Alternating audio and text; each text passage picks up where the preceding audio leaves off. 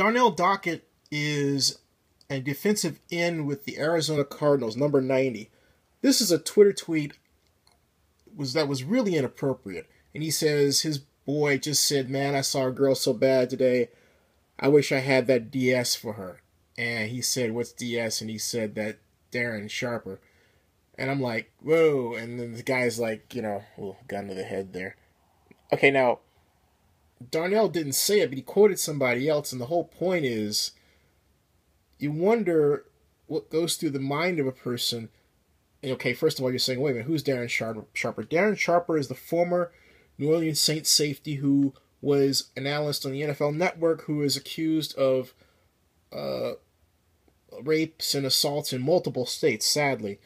Basically the type of date rape, drug rapes that just make you wonder what the heck is going on in the person's mind, assuming he is guilty. A person is innocent until they're proven guilty. And that's one thing that Mr. Dockett has to remember, particularly being an NFL player, that the case is not resolved. It obviously looks bad for Darren Sharper, but the best thing to do is just, if you're going to tweet, don't tweet about stuff like that. I think this is something that Mr. Dockett should apologize for.